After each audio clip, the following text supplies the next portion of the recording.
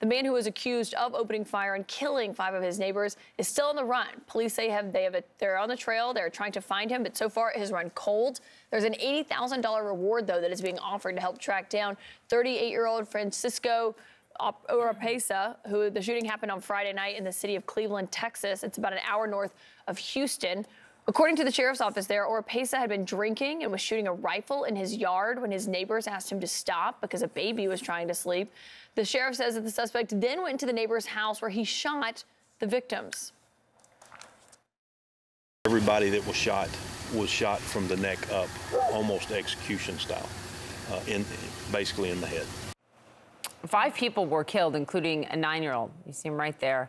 9-year-old Daniel Enrique Laso-Guzman and his mother, Sonia, both of them murdered. The child's father says he called 911 5 times to report the suspect shooting his gun. That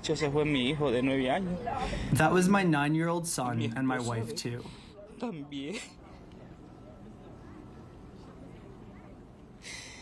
And 2 people who died protecting my 2.5-year-old daughter. My 1.5-month-old son was protected with a lot of clothes so the killer wouldn't kill him, too. Wow. The sheriff said his team got there as fast as they could, but said because the force is small and covers the county at large, the whole thing, officers did not get there fast enough. Our chief law enforcement and intelligence analyst, John Miller, is with us now. It is so, so tragic. It's extraordinarily sad, and it's a sign of what we're seeing these days. I think it really is. Also, the fact that they cannot find this guy. They don't even know if he's in the country.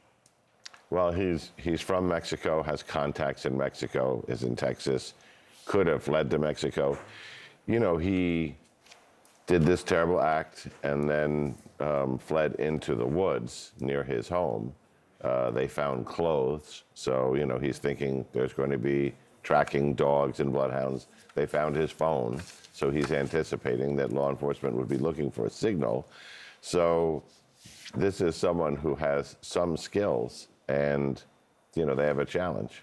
And what does that look like? I mean, they're offering this $80,000 reward. The fact that they can't find him, though, what else do they do? So that looks like a lot of things. You know, if you think back to the Olympic Park bomber who fled into the Nantahala National Forest, Eric Robert Rudolph, 1997, he hid there for years undetected as a fugitive being sought for by hundreds, sometimes thousands of law enforcement people. But he planned every bombing carefully, and he planned his escape carefully.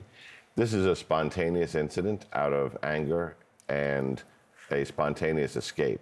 There's no plan behind this except running. So given his resources and background, and given you've got the FBI involved, you've got the U.S. Marshals, you've got the sheriff, you've got money on the street, you have informants from the criminal world, you've got an $80,000 reward for the public. The complicating factor is if he made it into Mexico, not a game ender, complicating. You have 0 leads. What do you do, John? You do one of 2 things. One, you could increase the reward, but if you have $80,000 and you have 0 leads, it's probably not about the money. It's about increasing community engagement. To get people to talk. And I mean, this is, if there was any case ever that should generate community engagement, even in a community where people might be reluctant to talk to the police, this should be the deal breaker there. Yeah, it's just so concerning as we're seeing this bigger pattern of this snap aggression. And we'll have more on that, I know, to come. So keep us updated on how this investigation does progress. Will do.